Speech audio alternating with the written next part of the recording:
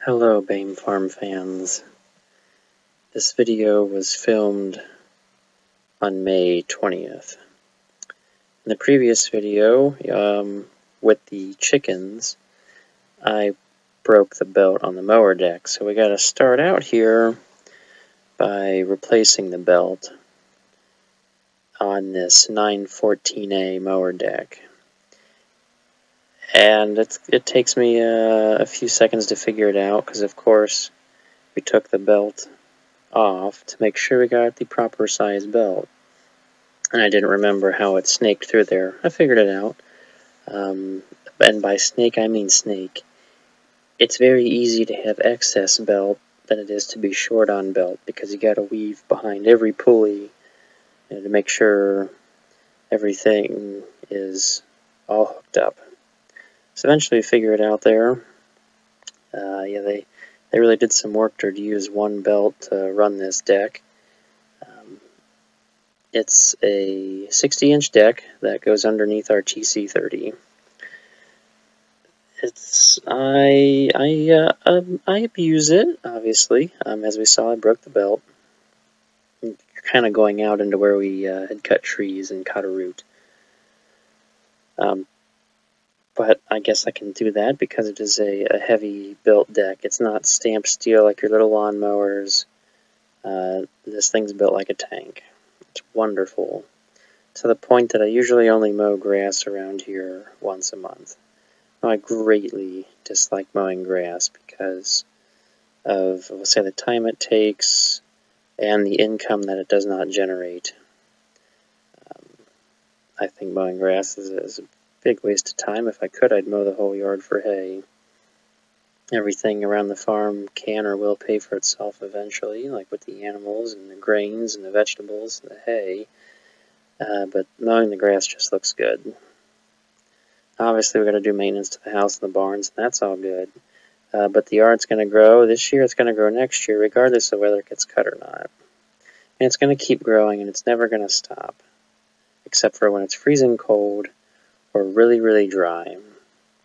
So we got it flipped up here. We're putting new blades on it too. Finally did a little bit of maintenance. It needed new blades. They were beyond sharpening. Amazingly, these blades are only held on by friction. There's no splines. So when the only thing that holds it, I guess you could say, is the tightness of the bolt. Everything is round. Now we're getting ready to head to... we're getting ready to put the deck on. This is always exciting, because I never do it the same way twice in a row. I'll put it in from the left or the right, and it's designed to really only go one way, but somehow I can snake it in there. And it's kind of difficult having the agriculture tires on instead of turf tires, because I think the real farm tires are a larger diameter than the turf tire option. Yeah.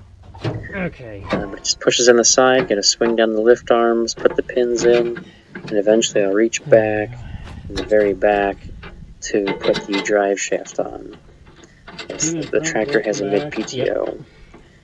Which makes this really fun is that the tractor's gear drive, and I will get into that later in the video, but being gear drive, it has a live PTO. So when you shove in the clutch, the tractor stops, and everything that it's powering stops. So that's exciting. Good news is when you want to stop, everything stops with one pedal. Yep, there goes the drive shaft, reaching way back in there. I mean, it's not too bad. It's not like a quick attach loader. This is a little more work pushing and pulling it, but it went fairly smooth this time. It helps when the surface is smooth. We haven't put new blades on that deck in 10 years. Really helps when they're sharp. Lets you mow faster. We'll see that here in a second. First, let's examine the lawn. Now, what do we have? Well, we're down here at sidewalk level. You can see how tall the grass is. Now, we could about make hay out of it. And mowing the yard is like one of the most useful things. You gain nothing from it other than, I guess, feeling good. You have a short grass, and you've rat raced yourself against the Joneses to keep your lawn short. Woohoo. Yeah, no monetary gain. So, you know, I usually end up mowing it. Let's see, one summer I mowed it once a month. We're probably going on 3 weeks right now. I usually don't do it any more often than 2 weeks. And it's so great having the TC30 because I can practically bush hog with it. In fact, that's kind of how I had broken that belt. Trying to cut a spot or cut a path for the chicken fence. Snap the belt. Nice and clean.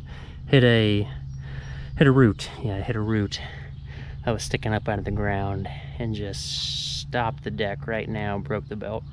Put new blades on it, saw that, so let's cut down this mess and see how well our brand new blades do. Let's take a tour around the house as we mow. Yep, we're gonna turn the PTO on, pick a gear, check height on the mower deck, slowly start and then give it the juice. PTO speed on the TC30 is roughly 2400 RPM. Well, I bet some of you are going to love my driving. How I just take big loops. I'm not going to back up too much. You know, it's the joy of the live PTO on the gear drive. Every time I shove the clutch in, everything stops. So as much as possible, we're going to go for continuous motion and not have to stop. Ooh, that's a bad move. Hope we didn't grow too much grass in the box flower beds. She will let me know if I do that. So as we go in circles here, starting at the house, I'm going to blow the grass away. I did a lot of the weed eating first. I like doing the detail work first because it really seems tiring to do it last. So it feels good that once we do like the big bulk of the work of mowing, that we're actually done, instead of, oh, we mowed a whole bunch, but we still got to weed eat around the edges, and the sidewalks, and the trees, and everything else. Good thing I'm not going for a striped lawn pattern, because, well, that's not going to go well if I keep doing these circles. This is about to get real fun, this lilac bush. This lilac bush has been next to the house for 100 years. It's in a photo, a black and white photo that we have of our house from the settling family of the property back in the late 1800s. Well, that didn't go well. Stupid branch. And for the life of me, I want to tame this bush, but Mom likes the lilac bush a lot, so it kind of gets to stay and doesn't get trimmed back like I want to, which may not be healthy for the bush, but it would make it really nice to mow right there. So the TC30 is, I'm sure they'd call it 30 horse at the flywheel, so it might be 25 by the time that you get to the drawbar. But then you gotta realize it was made in Japan, so they're overrating stuff anyways. So you gotta treat it more like a low end of 20. Even though like we have the 28 and 2910 Fords. And from the factory, those were rated somewhere from 35 to 40. But there's twice as much of those tractors as there is to this little New Holland. Granted, it's powerful. The tractor has enough power to strip the override clutch. Don't ask me how I know that, but I've actually done it with the mower deck. Since it has live PTO, it has what would be called a spread clutch in the drive line for PTO. So that when, say, you're bush hogging or using some other device with momentum, when you shove in the clutch, the tractor will stop, even though the implement wants to keep turning. Well, I found out the TC30 has enough power to strip that out when you're bush hogging 2-foot tall grass out in the field with the 914A mower deck. They don't recommend that, but I did it. I found out the hard way and got to learn about the inside of this tractor transmission. Yeah, now the TC30 dates or starts out, say, dating back to the 70s when Ford made a deal with Shibara in Japan about building little tractors. And the TC30 is what has evolved from that partnership. It's really a great little tractor. Wouldn't trade it for the world. We do a lot of stuff with it. Running an auger, mowing grass, moving wagons around. I've raked hay with it before. I'd try to do anything with it. And eventually we'll see I even go out and cultivate sweet corn with it. Yes, that's coming up hopefully here soon. We are about we're a little behind on videos, but we'll get caught up as we have rainy days and now that planting's over. And that's retired.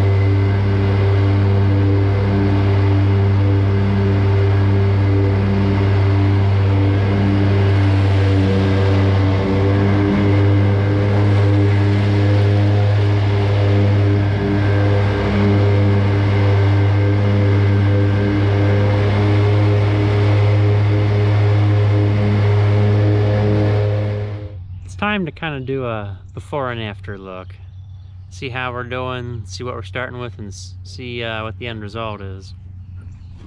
We'll hop down here, take a look at this lovely grass action. Now this ain't a nice clean golf course cut, but I guess it's better than that mess, and hopefully this looks better on camera than I think it looks. Yep, nice and tall, everything's... Well, we're definitely getting reseeding the lawn well, because it's gone to seed. We mowed at the beginning of the month. This is May 21st. So it's solidly been 3 weeks. Don't wanna mow too often. I'm not quite taking a full cut. I'm mowing in medium. Yes, medium range 1. This is a 3-speed, yeah, it's a gear transmission, yes. So I'm mowing, there's no speed chart on this. I don't know how fast I'm mowing, but you know, maybe a couple miles an hour. Medium 1 feels fast when you're mowing grass, especially with a tight lawn like this. I mean, really, the TC30 is oversized for our needs, except for the fact that I can get away with mowing once a month. It's great. I mean, I'm sure every manly man, that didn't sound manly at all, but you know, those Hank Hills out there sell propane accessories, and you gotta mow your lawn every week and have it nice and clean and green. Well, we hack our lawn off. Looks great for about a week. Looks overgrown for a week, and then it looks really, really overgrown for another week, and then we hack it down. If the yard was bigger, which, what would be the point of having a bigger yard? Ideally, I'd only have to mow like 2 or 3 laps around the house. That's all the yard we'd have, and the rest would be something else. But we didn't lay this out. We acquired the farm as it is.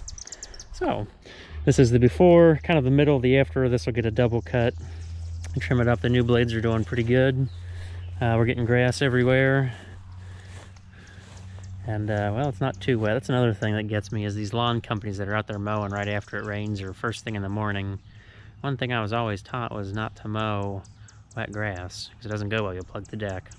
Who knows why they do that. But this thing has got like a bush hog for a deck. 1/4-inch plate deck. It's not going anywhere. I've done a lot of bush hogging with it.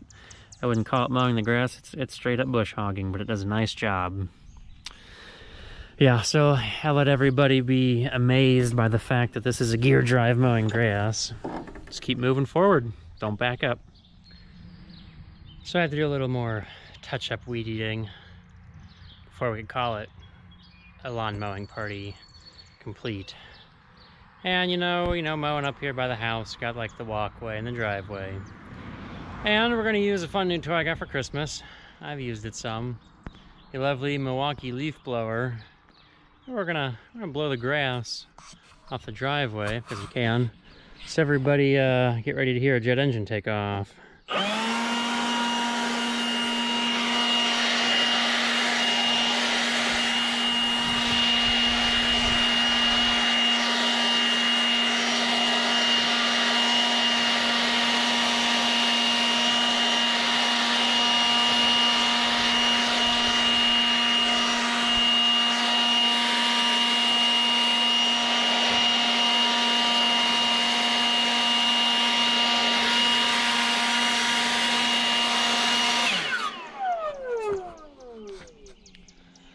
Well, if it wasn't for the fact that I drove here a dozen times on the grass and plastered to the concrete, it would be pretty good. A little loud, but you don't hear a gas motor, you just hear the fan move in the air.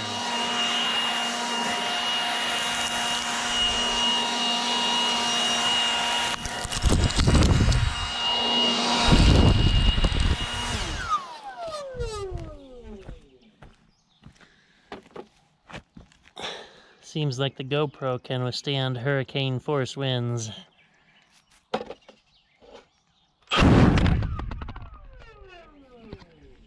Unless we go straight at it, right at the barrel. So we'll catch you guys later with more fun farming action.